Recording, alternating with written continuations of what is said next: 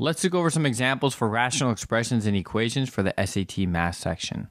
So number one says simplify the rational expression. What I'm going to do is factor the top and bottom and then cancel out the common factors. So the top is going to become, let's see, what would multiply to negative 12 and add up to negative 4? I think I can use, let me just write this out. So negative 12 is going to be 1 and 12. And since it has to add up to negative, the larger number is going to be negative. And then we have 2 and 6. And we have 3 and 4. So I'm putting negatives on all the larger ones. Looks like 2 and negative 6 will add up to negative 4. So that becomes v plus 2 times v minus 6 on the top.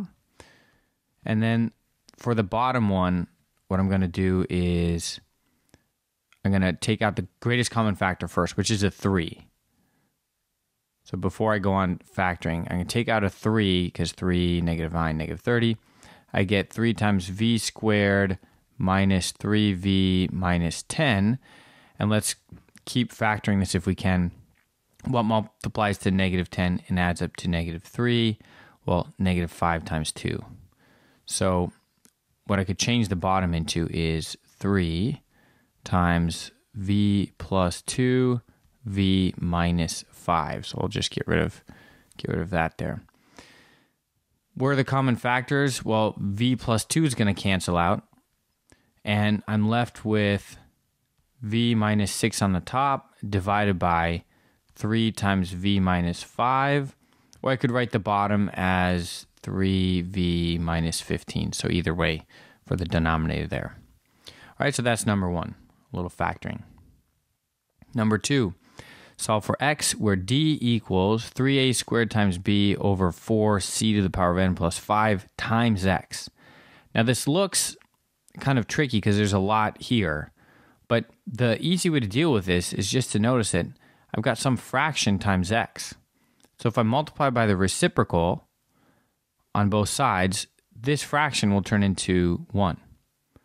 Okay, so we have d equals 3a squared b over 4c to the power of n plus 5 times x. And I'm just going to multiply by this divided by this. So 4c to the power of n plus 5 divided by 3a squared times b. These all just cancel out like that. So I've got x by itself is equal to this. So we had to multiply both sides by 4c to the power of n plus 5 over 3a squared times b times d. So x is the only thing that's left here. It's equal to this expression. They do this on the SAT sometimes. It's just to notice that, oh, I've got to isolate this variable. Then I just need to multiply by the reciprocal.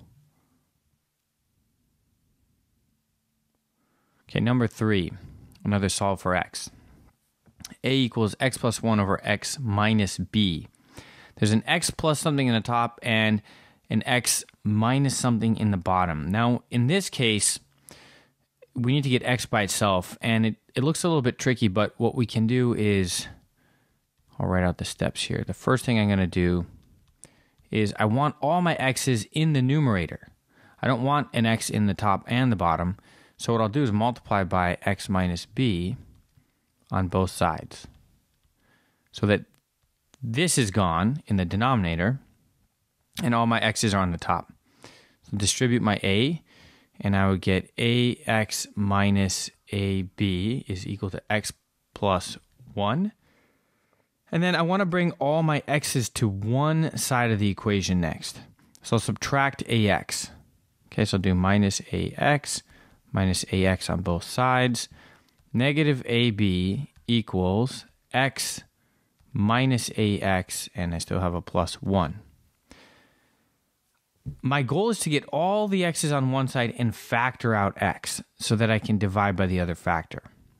If that sounds complicated, let me show you what I mean.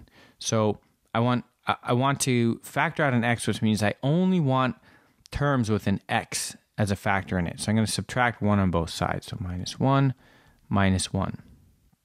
I will get, let's go down here. So I get negative ab minus 1 equals, these are gone, x minus ax. Now I can factor out an x, and it's 1 minus a is the other factor. X times 1 is x times negative a is negative ax.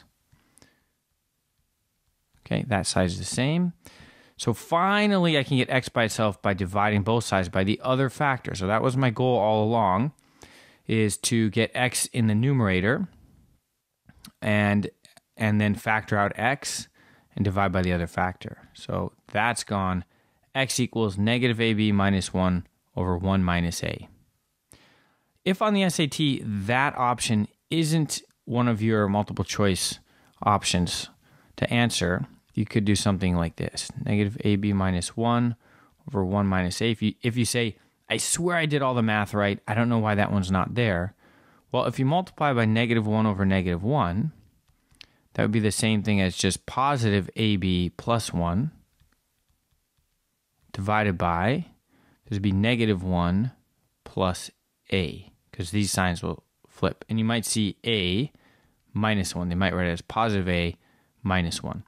So this would be the answer right here, or this. They're really equivalent. So again, if you don't see your answer, it might just be that you multiply by negative 1 over negative 1, and you might see the answer that's given there.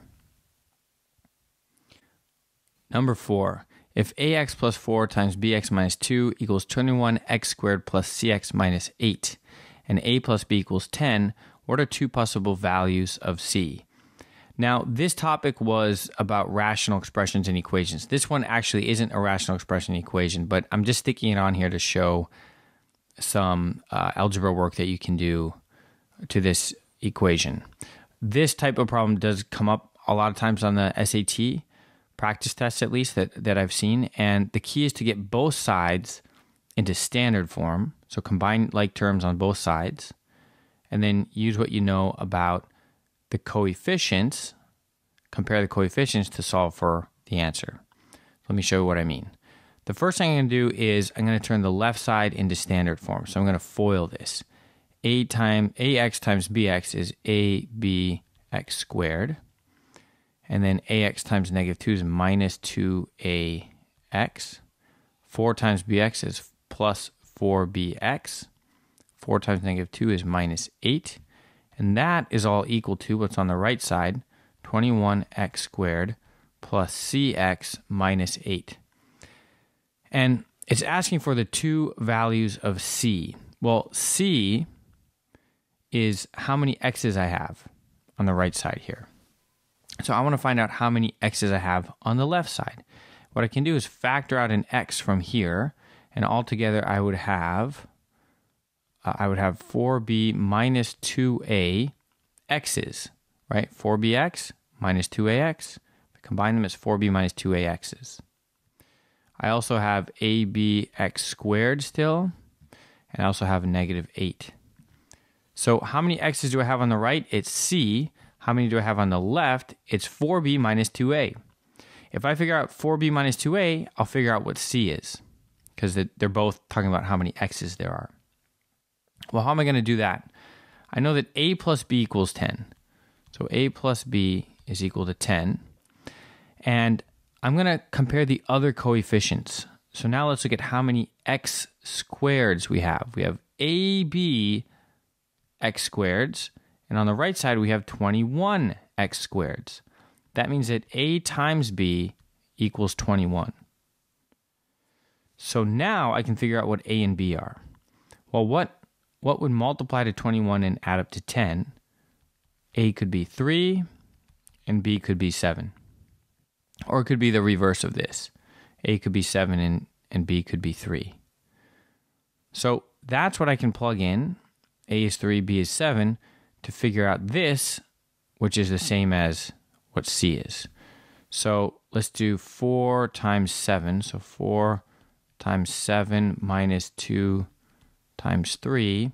28 minus 6 is 22. That's one possible value of c. So we're looking for two values. The other one is if I flip it, 4 times 3 minus 2 times 7, 12 minus 14 equals negative 2.